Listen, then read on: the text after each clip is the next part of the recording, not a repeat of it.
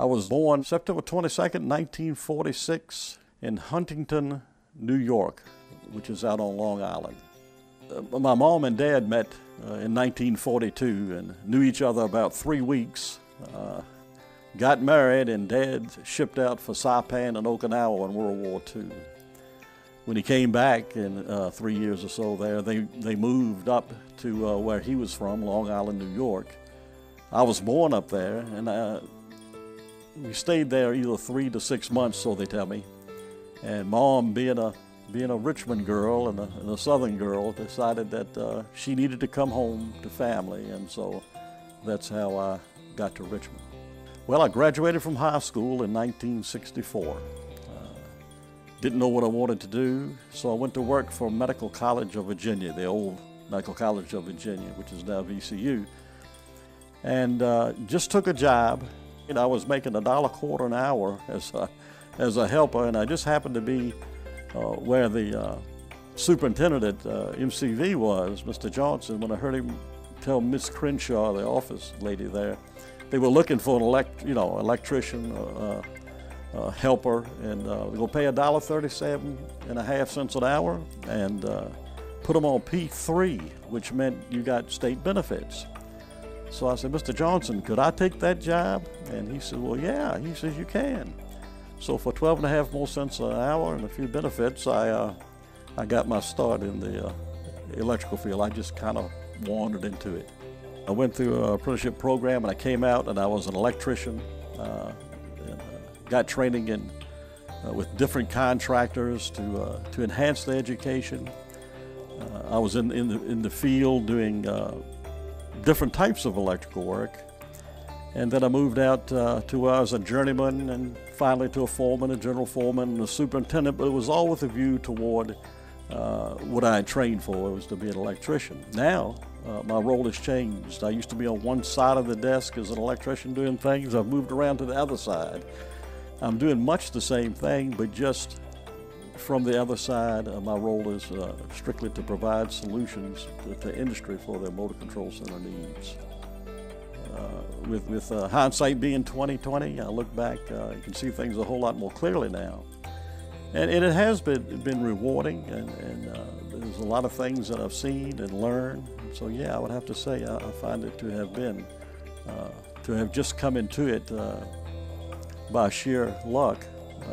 I think it was a very, very good thing for me overall. Moving out of the analog age into the digital age, that's the biggest change. We electricians out in the field used to do all the wiring, just massive amounts of wiring through what I like to call clackety-clack relays. They're electromechanical, and they close, and it's nothing like we have today with smart motor controllers and variable frequency drives and motor control centers that have overload relays. In the early days, a motor controller, every motor has to have a controller. Every controller consists of a ground fault short circuit protective device, or breaker or fuses, and then it has the starter, which is a contactor portion. Electromechanically is held in place until a signal gives it the command to drop. And then they all have overload protection so that the motor won't overheat and destroy itself. And so the overload was made out of a substance called eutectic alloy, and it would heat up. They called them heaters. Thermal elements called them heaters. And these heaters, when the motor got hot, they would heat the eutectic alloy. And then when it melted, it would twist a pawl in there and drop the starter out. That's how it worked. After it cooled off, you'd reset it and you're ready to go. The interesting thing about the eutectic alloy is it is an alloy that is either solid or liquid. There's no in-between state.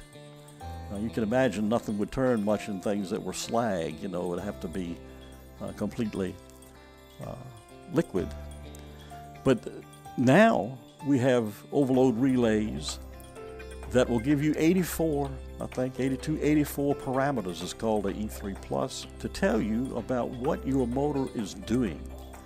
And it takes that information through a network and puts it on software that can be put on a computer desk in an office and just tell you everything that's going on. For instance, if your motor is getting bogged down and it starts heating up the heaters, it'll track that and say, if you continue running like this for a certain period of time, then your motor is going to drop down, and it gives the people who are in preventive maintenance time to get there and do that. You could be on call at home and make that change. So, huge change. In the older days, if we made a change, we would have to, by adding another relay, we'd have to get inside the cabinet, and if there's enough DIN rail, that'd be fine. If not, we'd have to mount another piece of DIN rail, put the new contactor in, unwire a bunch of things, rewire the things, check it out, and get ready to go. With the new technology, we can even put these things in a bucket, they call it, and make changes on the fly without disruption. So it's a big change. It's the type of change on par with us coming into the computer generation at every level that we've come into it. I mean, we know everybody has a cell phone, everybody has an iPad, everybody has this, everybody has that. Back in those days, there was none of that. And it's just the advent of the electronic age. That's the difference. It's just changed things in any and every way you can imagine. It makes it easier. It makes it, as I say, more production, more efficient, but you're still limited like we were in the old days, where in the old days maybe we were limited by the analog world as opposed to the digital world. The one thing that is common, however, is we are still people that have to take time to think these things through, and all the things that come with just being human. That's the one thing that never changes. So I would say the advent of the computer, like it has done with our entire world, has made all the differences between the way it used to be and the way it is now. It's amazing to talk to people who are quite younger than I am and have never known anything but computers and things like that. And then I'll explain to them how we used to have to do it in a completely slower, really more difficult way. It's like describing maybe a tree to someone who's never seen any more than a desert, you know, and then maybe they haven't seen a real tall tree or something like that, you know. So generally it winds up where they're listening, but we could have a little humor in there too about the way things have changed. And I think in general they're probably glad they missed out the part where it's not as easy as it is now.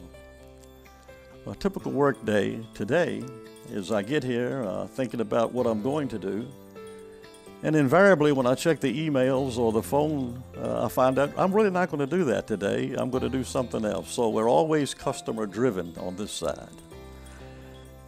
30 years ago, things were somewhat different. I'd start my day out in the field, and we'd always meet with the men at what we call the gang box, and that's where all the tools were, and all the pipe benders and all the things like that. And if it was a commercial or industrial job, we had a full specifications, full sets of drawings. All the information in general was provided by the architects and engineers.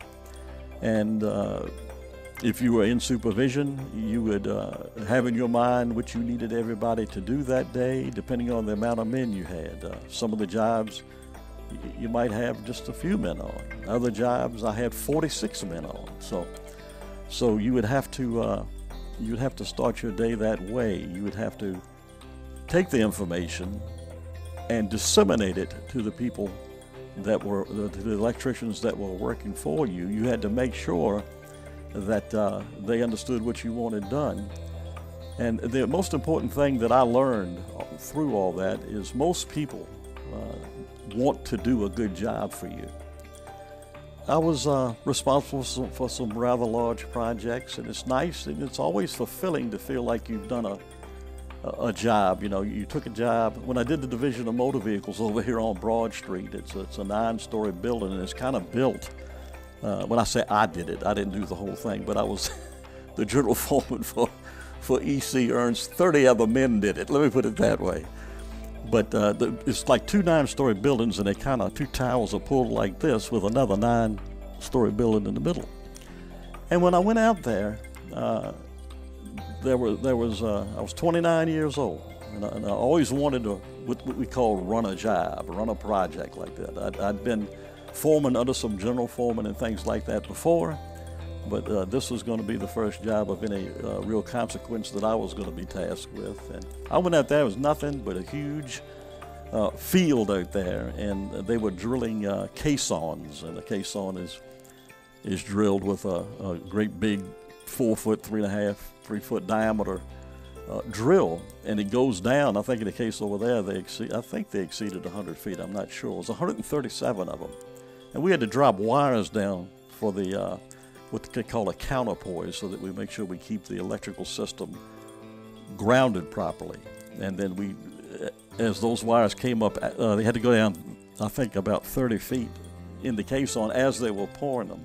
So that's what was going on when I got there. It was nothing and just a mess, and getting things like that. But when I walked away, was all done with it several years later, because of the good help that we had out there, and good job by the architects and engineers and everyone else. I was able to walk away and have some good feeling about accomplishing and finishing that project. I would have to say that was, and anytime I've worked on a project, I guess I could say that's the thing. Hey, we did this. We got it done. The good, the bad, the ugly, the whole works. We got it done. We walked away, and folks are happy, and that's a big deal for me.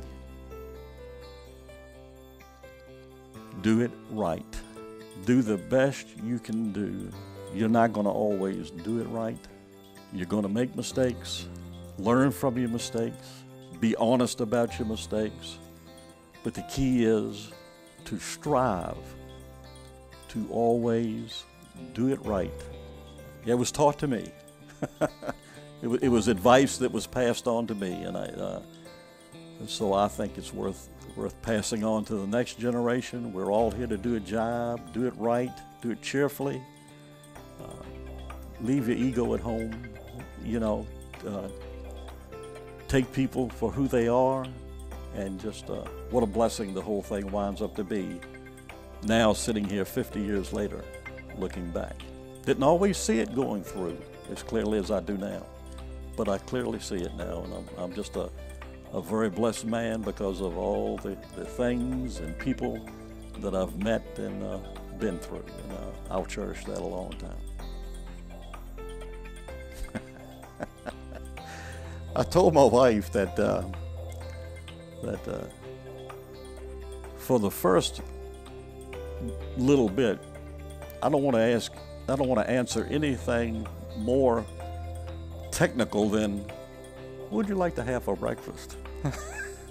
I think I'd like to try that for a while. But I'm just going to start, I'm planning to just start walking every morning. I want to get that into my life, and my wife and I have been married 45 years, and she's a wonderful, wonderful woman and a wonderful partner for my life, and I just want to really spend some more time with her, and we spend all our time together now, but it's limited by work and things like that.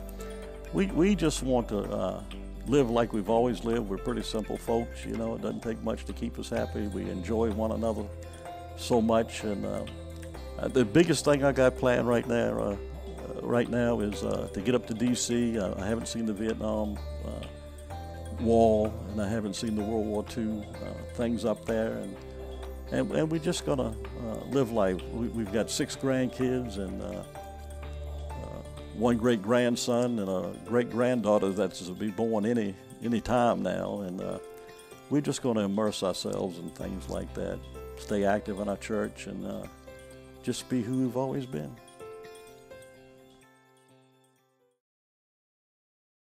Let me tell you about a joke. Here it is. There was a prison, and a bunch of people were sitting around the prison. And a new guy, and they were sitting there, and it was mealtime. And this young fella, unfortunately, had been incarcerated, and man, he was brand new and scared to death, and he didn't know what to do. So he sat down by by this place there, and he was just inside. He was just churning and churning, So all of a sudden he heard somebody holler out, 27, and he didn't know what the word meant. And all of a sudden, everybody started laughing and laughing and laughing, and somebody said 33. Man, he started laughing again and laughing.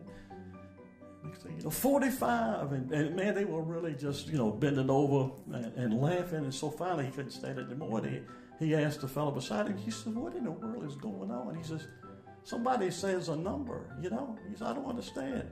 And then all of a sudden, a guy hollers out and says, 62, and nobody laughed at all. So he says, "What gives here? Some people holler at a number and everybody laughs. And this guy hollers out 62 and nobody even moves." And so the guy that'd been there for quite some time, he says, "Well, some people can tell him, some can't."